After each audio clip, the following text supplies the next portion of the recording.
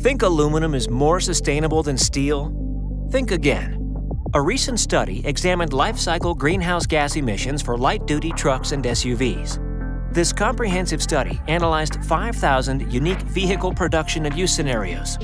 Results show in about 70% of the cases, advanced high-strength steel-intensive vehicles have lower life-cycle greenhouse gas emissions than aluminum-intensive vehicles.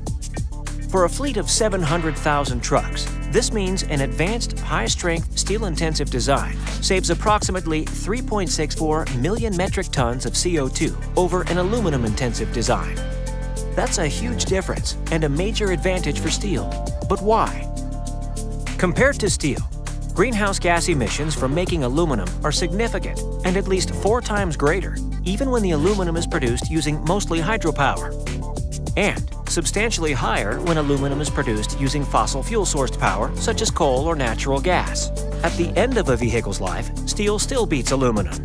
Its physical properties allow products to be continuously recycled into steel products without loss of quality, saving vital resources for future generations. In contrast, aluminum is recycled to the same grade or downcycled to a lower quality product.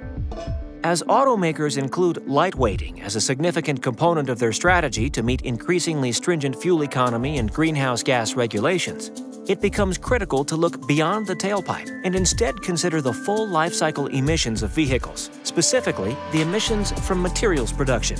The study shows when scaled to an entire annual fleet of sedans, SUVs, or pickup trucks, the conversion to an aluminum-intensive option versus advanced high-strength steel results in a net increase in greenhouse gas emissions of about 1.5 million metric tons for each vehicle class. That's equivalent to the emissions that would result from driving an average passenger car 3.6 billion miles, or the consumption of 168 million gallons of gasoline. Automakers and consumers must choose wisely. Advanced high-strength steel remains the best material for cars, trucks, and SUVs.